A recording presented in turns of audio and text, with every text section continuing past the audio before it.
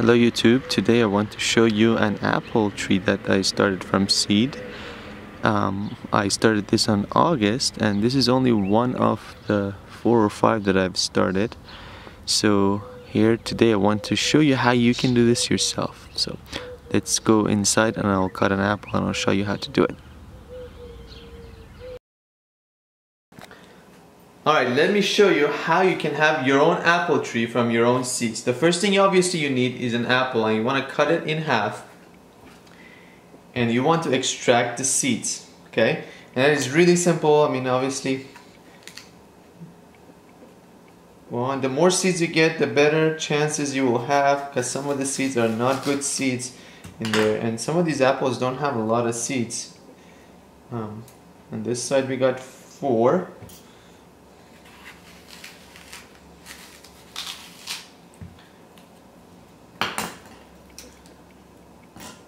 Here is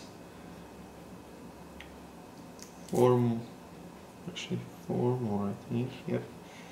And 5 more. So here we have 9 seeds to start with. And then the next thing you're gonna need is a piece of paper towel. Okay, it's in a Ziploc bag. So what you want to do is you want to get your paper towel and you want to get it moist. You want to pour some water on it.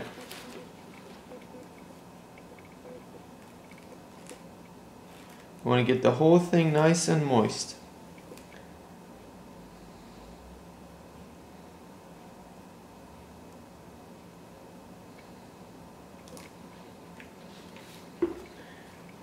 There. And then, this is so easy, guys. This is so easy. And then what you want to do is you want to put your seeds in here.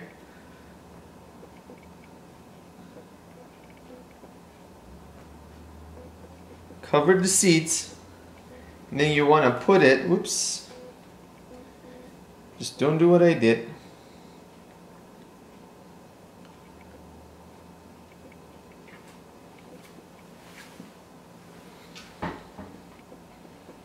Then you want to carefully pick this up, and you want to put this in the Ziploc bag.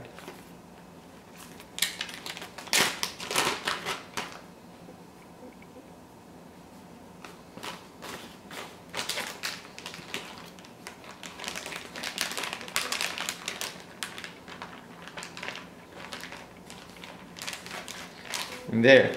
And then the next thing what you want to do is you want to mark this and date it. I like to date them. And once you're done with this, you put it in the refrigerator, preferably the bottom shelf. And anywhere from 10 days to 40 days, you should see some germination. Once you see the germinations, once you see the seeds germinate and they get about an inch tall, what you want to do is you want to put them in soil.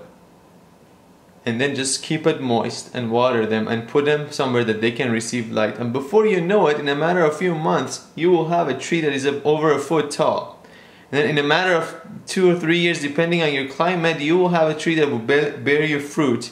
And this one is a golden delicious. So if you're doing a golden delicious, you want to make sure you also get a red delicious so they can cross-pollinate with each other.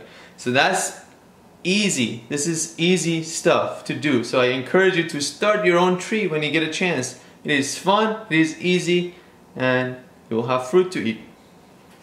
Hope you enjoy this video, and if you do, please subscribe to my YouTube channel. Thank you.